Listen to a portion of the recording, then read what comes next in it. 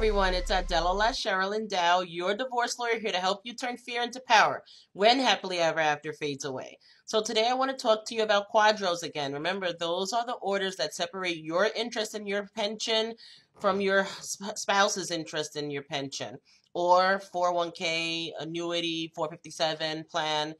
Don't sit on your obligation or your right to file the QDRO. Remember, the longer you take to file the QDRO, the more likely it is that somebody else, your former spouse, is going to go ahead and take loans against the pension or 401k, withdraw money from the annuity or the 457.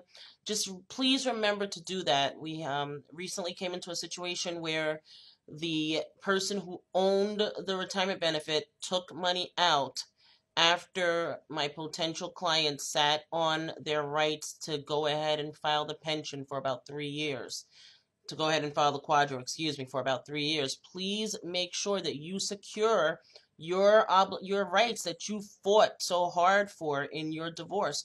Don't just sit on them, because quite frankly, sometimes when you sit on these rights that you have, there is no way to get the money back. So, turn fear into power now by making sure that you file all of the post-divorce things that you need to file, okay? And also make sure that you get your insurances, that you have your beneficiaries lined up properly, so that you know that if something happens, you are secure. Thanks for watching. If you like this video, click like. If you think it's going to help somebody, click share. Adelola Dow, your divorce lawyer, here to help you turn fear into power when happily ever after fades away.